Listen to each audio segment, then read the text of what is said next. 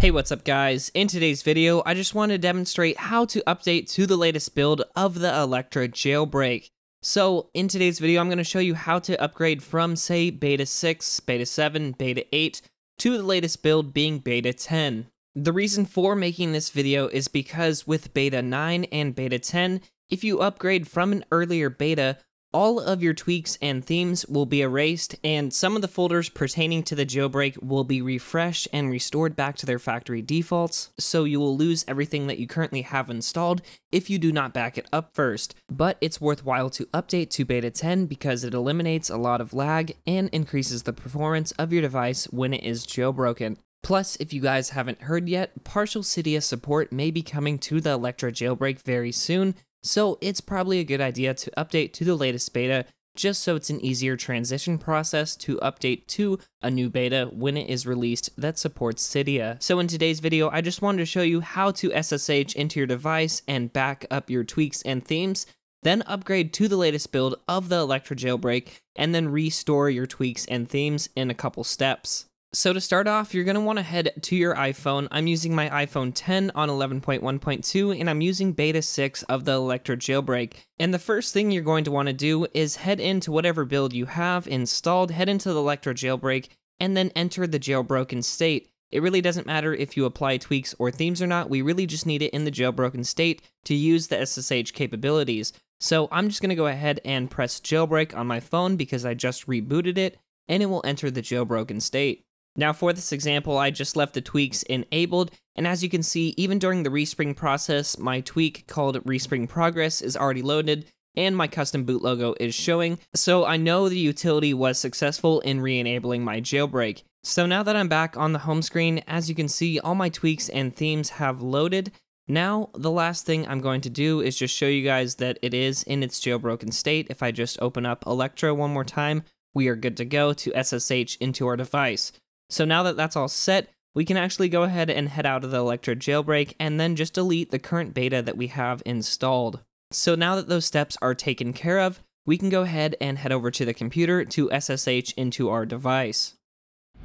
So if you guys remember from my last video, I'll go ahead and open up CyberDuck, and I actually created a bookmark of the install location of where the tweaks are located and themes are located. So if I just click connect to server, I will be taken right to the folder. But just as a refresher, to get to the folder we're looking for, you'll have to navigate to the root of the file system, navigate to bootstrap, and then once more to library. And now we are at the folder which I bookmark. And to create a bookmark, I just right-clicked and then scrolled down to the very bottom and selected new bookmark. And when I selected that, then I can create a bookmark, so if I ever have to go back into this folder, I can very easily be taken directly to this folder just by launching CyberDuck and then clicking connect to server. So like I said, this is the folder where all your tweaks and themes are installed, and it has all the support files as well for them. So just to be safe, I'm going to back up all the folders within the Bootstrap library folder, and I'm just going to create a backup on my desktop in a new folder called iPhone Backup. You can name that whatever you want, but I just did iPhone Backup to keep it organized. So now we are creating an entire backup of all the tweaks and themes located on your phone and saving a copy on the desktop. And the transfer size will vary depending on how many tweaks and themes you have installed, but in my example, I have 63.7 MB of data to copy over. And just to make sure, once it was done, I clicked on the iPhone backup folder and verified that 63.7 MB did copy over. So now that that step is taken care of, we can disconnect from our iPhone 10 and then head back to the phone itself, and we're just going to perform a quick reboot. As you can see, the jailbreak is currently enabled, and we're going to have to disable it and then re-jailbreak again with the new beta. So to start out fresh, I'm just going to hold the power and the volume up button and then slide to shut down.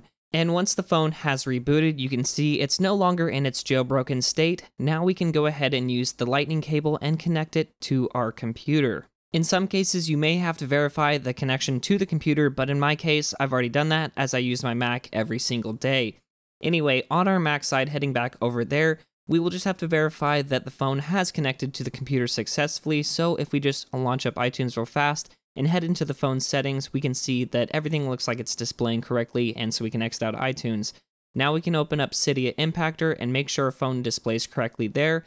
Then we simply drag the new beta IPA file onto Cydia Impactor, enter our credentials, and once that step is taken care of, the IPA will begin to install on our device. So once that step is taken care of, we can head back over to the phone, and as you will see in just a short second here, the Electra Jailbreak icon does appear on my home screen, but when I go to open it, it says untrusted developer. So before we can open it, we have to trust our developer account first, so we'll head into the settings app, navigate to general, and then navigate to profiles and device management, select our developer account, and click trust. Now we can exit out of the settings app and head back into the Electra Jailbreak and click the jailbreak button. And now we will re-enable our jailbreak using the latest beta of Electra.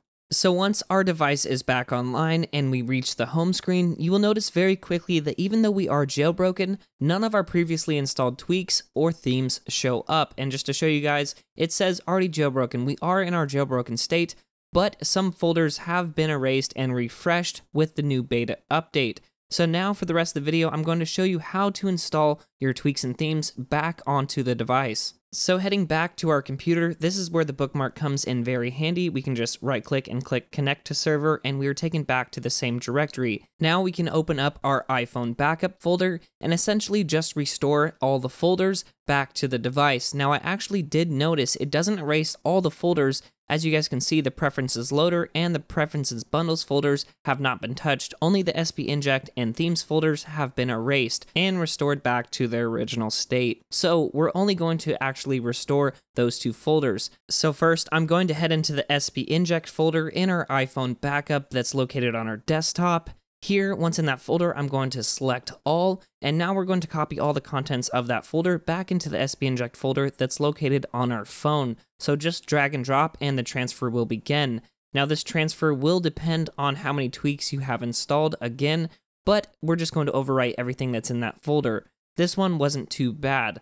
So now that that's done, we're essentially going to do the same thing with themes. You're going to drag everything from the themes folder located in your backup to the themes folder located on your device. Now theme files are a lot larger than tweak files, so this restore took a little bit longer for me.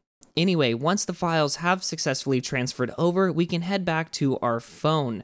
Now, all we have to do is do a quick respring. To do that, I'm going to head into the Anemone app and just re-enable my theme by clicking preview and apply, and it will respring our device. And as you guys can already see, my respring progress tweak is already loading. And wow, with the updated beta of the Electra Jailbreak, that respring took no time at all. So now we are back at the cover sheet on our device. We can enter our passcode real fast, and once we're taken to the home screen, you can see that all our previously installed settings, tweaks, and themes are reapplied. We are back to the way we were when we were on a previous beta, but now we have updated to the latest beta of the Electra Jailbreak, in this video being beta 10.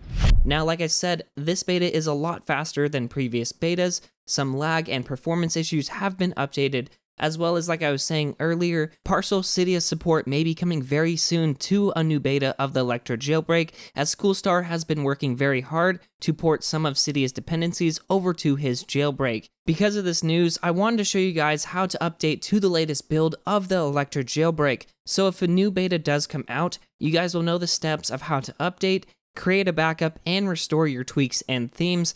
If, say, a new beta does the same thing, where it resets some folders back to their defaults within the jailbreak. Now, just to clear up some questions that I know I will get about this video, if you are coming from beta 9 to beta 10, you won't have to do this process. It's only if you are coming from an earlier beta than 9 that you will have to back up your tweaks and then restore them, as beta 9 and beta 10 introduce this new refresh feature that essentially just resets your jailbreak back to its defaults. Anyway, thank you guys for watching today's video. This was actually the first time that I updated to the latest beta of the Electra Jailbreak, just because I didn't get around to it too often, and this process didn't seem too straightforward to me, so that's why I felt the need to make this quick video. Furthermore, it was interesting to me that this feature was even added in the first place, so I just want to inform you guys what will happen if you update to the latest beta build, so you guys aren't caught off guard and have to install all your tweaks and themes again individually. Anyway guys, stay tuned, as we may have a major jailbreak utility release coming very soon that includes partial Cydia support for iOS 11. Let me know down in the comments section what you guys want to see in the future as well. I'm working currently on a new top tweaks video, as a lot of new stuff has come out for the iPhone 10 in the past couple of weeks since I made my last one. Anyway guys, like I said, Thank you so much for watching today's video. I really appreciate the support. Before you go, don't forget to subscribe to stay updated on future jailbreak coverage and when I release new videos just like this one. Stay tuned, guys, as it could be a major week, like I said, for jailbreaking related news. And this Friday, I'm very excited as the HomePod is being released. So I will be seeing you guys very soon. But until next time, this is Tony, signing out.